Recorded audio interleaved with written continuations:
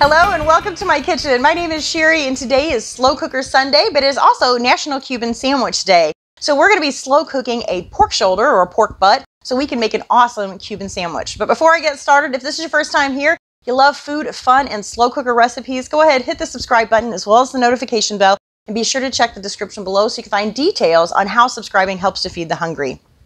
All right, so if y'all have been watching for a while, you know on Sundays I do my slow cooker recipes, and I usually have my Pampered Chef rock crock, that turns into a slow cooker as well, and that's what I normally use. But today we have a 10-pound pork shoulder here, or a pork butt, and it just will not fit in there. So I had to get out the big guns. I've got my roasting oven here that my daughter got me, and I just love it.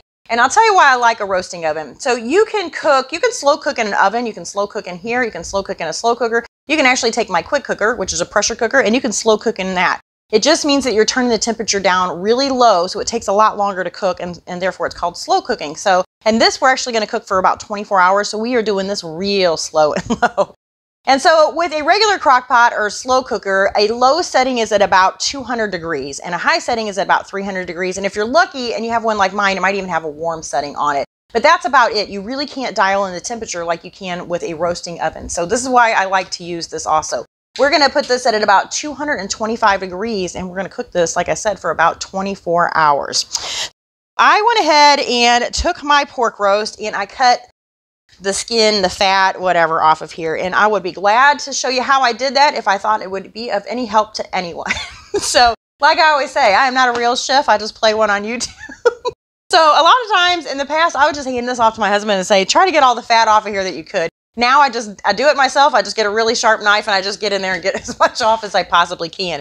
Most of the time. Let me say, if I was going to put this in a smoker outside and I was just going to do this maybe for about 8 or 10 hours, I might have left all this on there, and I would actually turn my pork shoulder so that the fat is on top, so that those drippings from the fat, drip down, and it actually keeps the meat very moist. But because we're going to do this in the slow cooker, I know it's going to turn out really moist. I don't have to worry about that. My son does not like to eat fat. He doesn't like to see it in his meat, nor do I sometimes. So I went ahead and trimmed that off. The other thing I did was I let this come up to room temperature. So because it is so large, I had it out for probably about 2.5 hours now. So next thing I want to do is make a rub for this. And I'm going to start with 1 full cup of brown sugar. So you can use a light brown sugar, you can use a dark brown sugar. And then I'm going to add in 1 tablespoon each of, I've got some minced onion here. I've got some garlic powder, I've got some chili powder, and I've got some paprika. Then I'm also going to add in 1.5 teaspoons of salt. We're going to add in 1 teaspoon of onion powder, 1 teaspoon of white pepper, 1 teaspoon of black pepper, and 1/2 teaspoon of ground fennel. All right. So this is my secret recipe that I vowed I would never tell anyone what's in here. So don't tell anybody what's in here. I'm sharing this with you guys only. So I'm going to go ahead and mix this up with my hands really well. And that looks pretty good. So I'm just going to go ahead and we're just going to pack this in all over, all sides. And I just really like to press it in there, make sure that I get it good. And I probably could have went ahead and put this in the slow cooker, but I wanted to make sure you guys were able to see what I was doing.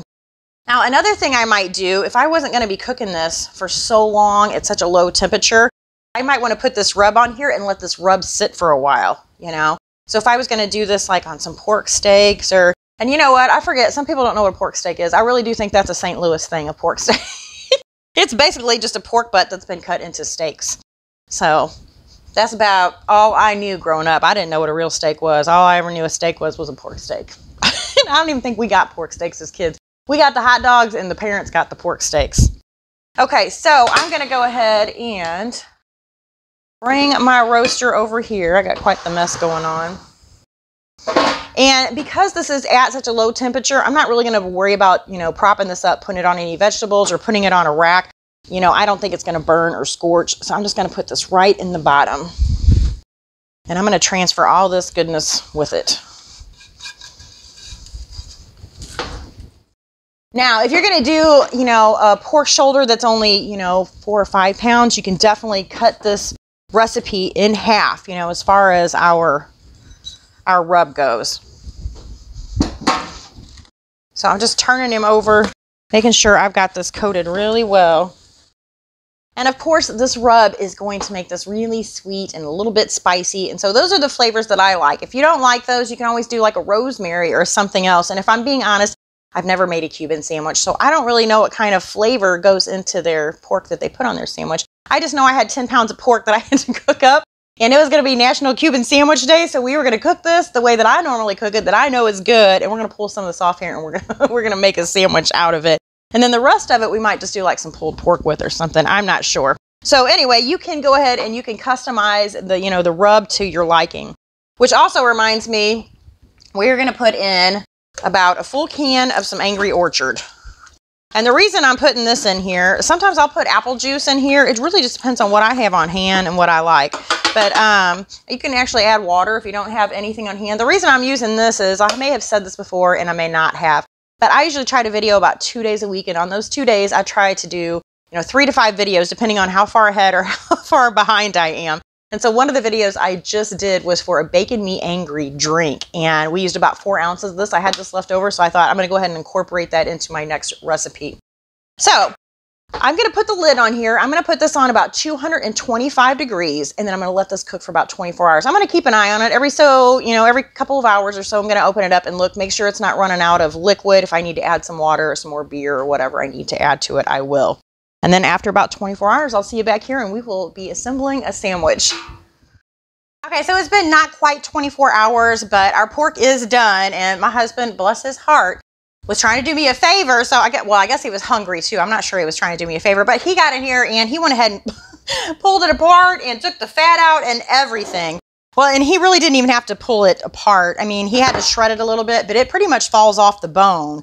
But I really wanted to show you guys how I use this tool here, which is our pork shredder, and I didn't get a chance to do that. So he pulled all the fat out. He knows that I don't really like the fat. Our son won't eat it if it has fat in it. He doesn't care for it either.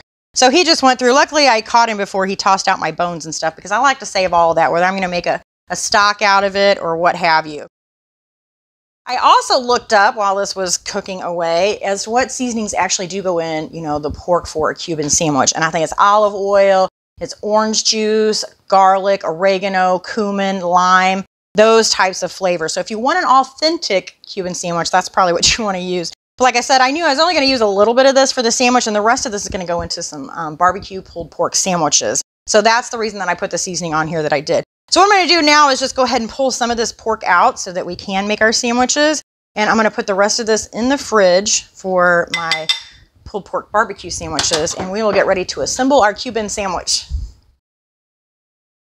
Okay, I think we are ready to assemble our sandwich. So it calls for Cuban bread. I didn't see anything like that at the store. I'm not quite sure what Cuban bread is. Like when I look at the sandwiches, it looks similar to like a French or Italian loaf. I just happened to grab a sourdough loaf. It was on sale, so that's what I grabbed. It was soft enough, I thought, to make a sandwich. It's hearty enough to stand up to all the meat and stuff. So I cut it in half and then I cut it in thirds. So I'm actually gonna make 3 sandwiches here. And then one of the things it says to do is to butter the sides of the bread, and then you put it in a skillet and put a really heavy skillet on top of that and kind of grill it. So I just got out my panini maker. I figured that would be just as easy. Okay, so the first thing we'll do is add some mustard. Now you can just use a regular mustard if you like. You guys know I love hot, spicy, sweet. So this is sweet and hot mustard, and I probably need a little bit more. I think that's good.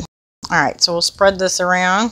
So the next thing we're gonna do is add some cheese. So we got Swiss cheese here. Then we're gonna add some pickles. So several of the recipes I saw called for dill pickles, and then this particular recipe, I think it was on the Food Network, called for like the bread and butter pickles. So I would say use whatever you prefer. I prefer the sweet pickles, so that's what I'm using. So now we're gonna put some ham on here. So I guess just however much you like. I wanna make this a pretty hearty sandwich though. I think I'm gonna maybe make the other 2 later. And this one I'll split with my husband when he gets home. I'm not sure. But he likes a lot of meat on his sandwiches, so. Okay, so now we're gonna add our pork. Yeah, this is a manly sandwich. Our pork. That looks pretty good. And then another slice of cheese. So this is gonna be our glue that holds it all together. Okay, I'm not sure that this needs any butter on the outside, but What the heck? So I don't think we'll need to get out, you know, pots and pans to do this with. I think I can probably do it in my panini maker. We'll see though. We do want to get it nice and warm and toasty on the outside. All right, good enough. I'm going to put this in here. If I can remember how to get it open. Let's see. There we go. I don't know, guys. It's sliding around. I don't know if we're going to be able to do it this way or not. I think we may have to get out the pots and pans. Maybe I should have got a different bread. Actually, you know what? I'm just going to grill it. Grill it on this side, and then I'm going to turn it over. That's what I'm going to do. So we'll let this get nice and toasty. I've just been pushing my sandwich down from time to time just to get the nice grill marks on it because I really am too lazy to dig out a pan today. And the sandwich is too big for the panini maker, but we made it work. So see if we can slide this off of here and give this a try. I think I had to take 3 bites to get a bite of everything. I think I put too much pork on it. It's so big, but it is so good. I don't know if this tastes anything like an authentic Cuban sandwich, but this one's pretty good. And I'm glad that I used the bread and butter pickles. I think it goes really, really well with it. That's a delicious sandwich. So hope you guys give that a try. Let me know what you think in the comments below. I thank you so much for watching. I'll see you next time. Bye.